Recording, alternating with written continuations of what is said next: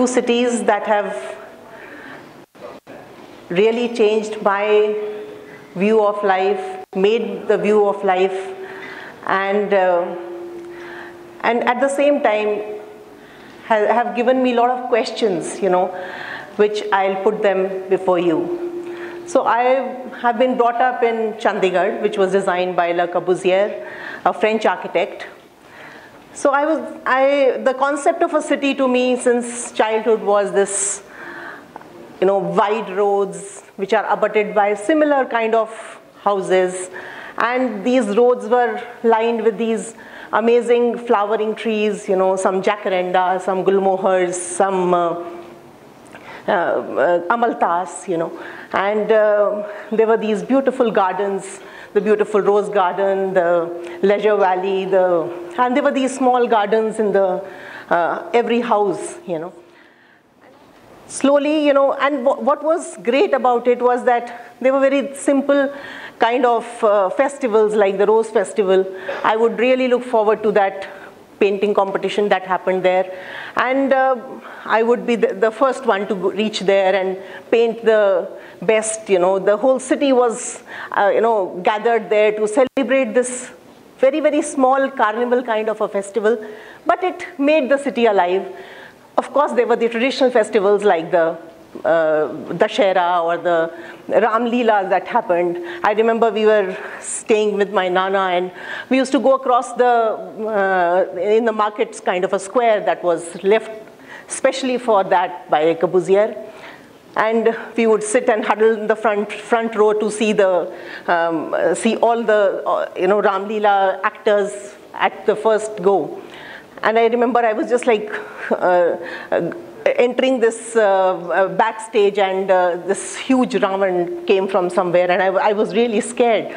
And he just looked at me and he says, "Kudi dar gayi," and I was like, oh my God, he speaks Punjabi, and so this is kind of a thing that I was used to, but slowly as I grew up, and I took up architecture, my appreciation for the city really grew, because we, as architects, we were taught to appreciate a lot of things about planned architecture.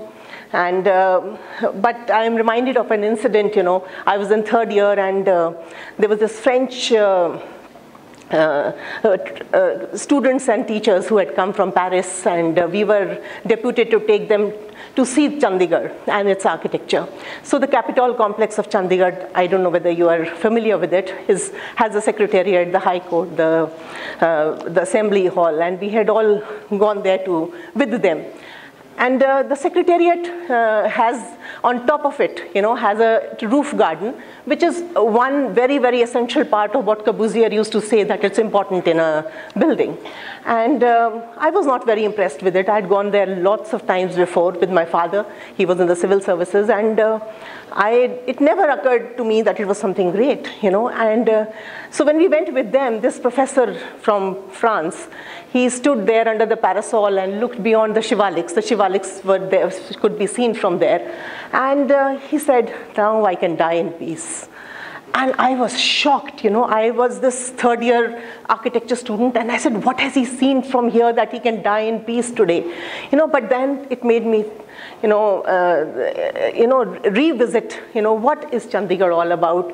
I studied the texts which Corbusier wrote, and what he really wanted, to the architecture of the world to be, because he actually changed the way people lived, people planned cities, and especially I think in India, he has changed the way we think about cities.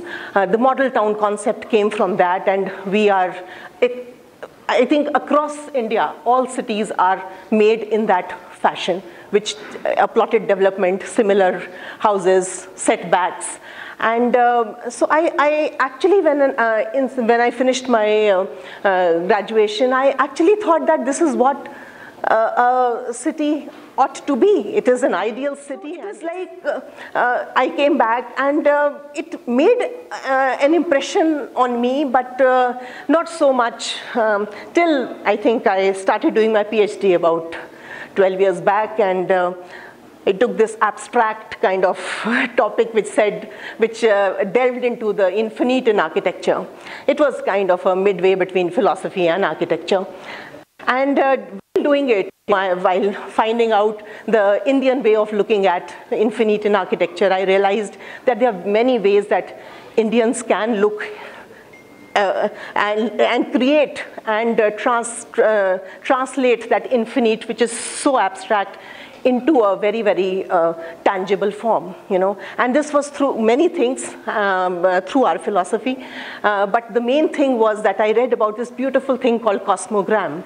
You know, cosmogram is kind of a diagram or an abstract kind of a image, you know. It is geometrical mostly, sometimes square, sometimes circle, sometimes a triangle, depending on the site, the function, the kind of how we want to use it in our building or in our cities. So this cosmogram is kind of, I realized that Kashi was also one such cosmogram. And I was very, very tempted again. So I said, let me go to Varanasi again and look at what this cosmogram looks like. So literally, when I read about it, so this cosmogram is basically a punch krosh, you know, its punch krosh is about 17.5 miles, kilometers approximately. And so it's kind of a, they say that Madhyameshwar was a place in the middle of Varanasi, and from there they took this circle of 17.5 kilometers towards the cardinal axis. And from there they drew a circle of 84 kos. So that disk is Kashi, and that's what this says is the hallowed land, where you attain moksha, which is our kind of philosophy. If we, you know, die there, you know, or we stay there, nothing like it. So our Puranas, I went through the Skand Puran and the Kashi Rahasya and all that, and realized that all this they believed in, you know, all this, the Kashi still lives with all this. So I decided, let me do this Panchkroshi Yatra myself. So what is this Panchkroshi Yatra? It is basically that yatra which you do around this disk, which is, you know, said that this is the holy land, you know. So you start, I again took somebody like Ashokji with me, and there was a very simplified copy of written by P.B. Rana Singh. He's a BHU professor. So about this, there are about 108 temples all around it to protect this holy land. And you will be surprised, all these 108 temples or more, many more, are still there. And this must have been recorded about 2,000 years back in our Puranas. And you can still find that temple with the same name there, you know. So, you know, it gave me goosebumps actually walking from there and thinking that, oh my God, this temple was there so many years back, and I can still walk that same path. Much must have been, you know, changed. Some, if they say it has compressed a little. So anyway, so for doing this yatra, you know, you have to go to Kashi Vishwanath temple. You know, there's the Gyanvapi mosque, Gyanvapi well there. So Gyanvapi, they say, the fountain of knowledge. This was made by Shiv himself. And so that well is older than even Kashi, you know. So they say it was made in the Treta Yuga, when this whole place, there was no Gangaji, and this whole place was called the Anandvan, you know. So you have to take some kind of a this thing that you are doing the yatra. So this Panditji looked at me, and he kind of had this, you know, that why is this girl interested in all this, you know. But anyway, he gave me his blessing, and we moved forward. From that place, we had to go to Manikarnika Ghat. And this is through this, again, a meandering kind of a lane, which, again, it was daytime, so I could appreciate that beauty of that lane. It was these beautiful balconies jutting all over. Suddenly, they would, on the wall, a niche would break into, and there was a vermilion and a gold all splattered, and some kind of flowers would be anointed on it. So there was like suddenly a flash of color here, and the space would suddenly get into small angans, you know. So all these angans had one temple at least, you know. And one such temple, it was a house, and I just walked inside this angan, and there was this beautiful temple. I was tempted to just go and see that.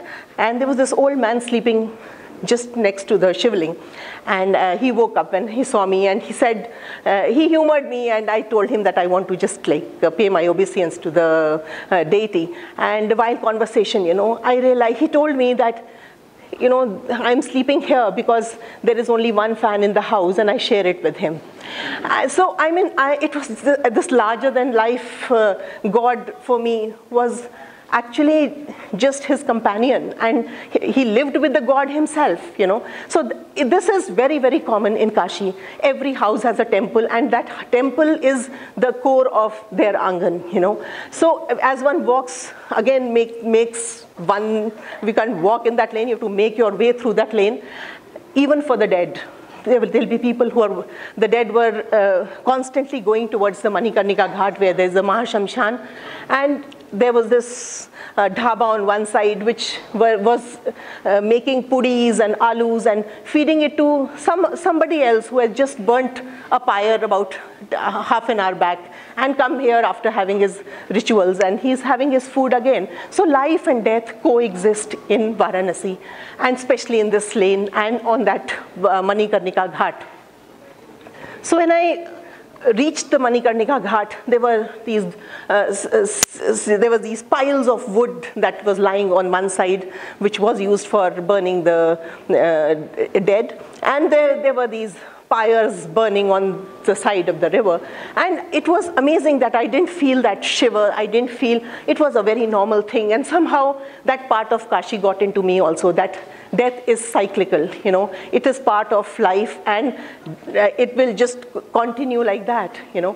And then one comes across this amazing shivling, you know, huge shivling on the banks of the Manikarnika Ghat, and children are jumping and having a rollicking time in the water. But at the same time, this thing occurs to me that the fire has not stopped burning there even for 1 minute for all these 2,000 years of written history. Maybe for the past, it might have been more. So it is, they say even in monsoons, they do it on top of the small houses that they have made for themselves. So it burns constantly there. So there's this sense of permanence which you find there, which kind of makes you realize that these are your roots. This is that permanence that I think all Indians have, and Kashi makes you realize that, you know. And the other thing was that this Ganga, you know, it recedes during the summer months and swells up during the monsoons, just getting into the lanes and just covering everything up, you know. And I'm reminded about this very sweet incident, you know. My friend Aditya, he runs a very small heritage hotel on the banks of Ganga. It was his Haveli, which he has converted into a beautiful heritage hotel. And so I told him that, because once I went there, I hardly could reach his hotel because the Gangaji was swelling and the boat couldn't be plied there. So we came through the gullies, and it was very tough to reach his hotel. But the next time I came, I came from boat, and I walked these steps to go to his first floor, you know. And I said, oh my God, the rest of the 2 floors were down in the Ganga when I came last time, you know. And he says, yeah, it happens all the time. Then we redo it when it finishes, and then we start the hotel again. And I said, oh my God, so much of kharcha, how do you manage, you know? So he says, you know, I don't think it's such a big deal. It's worth it, because everybody goes to Gangaji for blessings, and she comes to me, so it's fine, you know. So I think it's the feeling that, you know, that boy is a modern boy, but his feeling about the river, that river cannot it just cannot be dirty for them. We keep on talking of clean Ganga and all that. I have seen scenes like this boatman who was taking us from one place to one ghat to another, clad just in a sari, had a dip in the Gangaji, made some kind of a mound there, got an absolutely brand new sari and prayed to Gangaji to pay obeisance. She doesn't have a sari to wear, but she's offering that to the Gangaji. So you see so many of these scenes, and you realize it can never be dirty for them. So we have this upon us to keep it clean for the believers, keep it clean for our next generation. Because it really, really affects many people and our future also.